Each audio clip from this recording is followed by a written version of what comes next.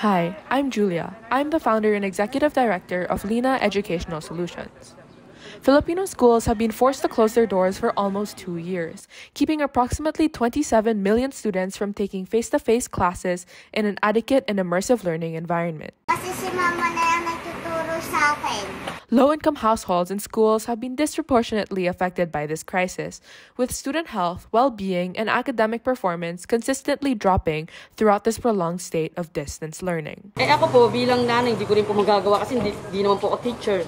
Di ba po parang kung teacher po talaga yung magtuturo, mas marami po siyang matututunan. This is what inspired us to create Lina, an all-in-one, lightweight, low-bandwidth e-learning solution that aims to serve all kinds of learners at the often neglected K-12 level and to provide students with a quality education that they deserve.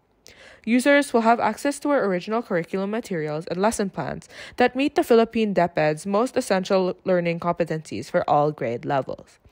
These come with a wide array of available problem sets that provide students with detailed feedback and teachers with statistical insights as to their kids' performance over time.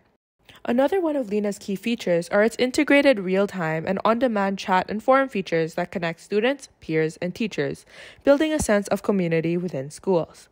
Students now have the choice to publicly ask questions on class Q&A pages and to submit solutions to their own peers' inquiries, or to send a quick message to their instructors via Lina's private chat software and to expect replies within mere minutes.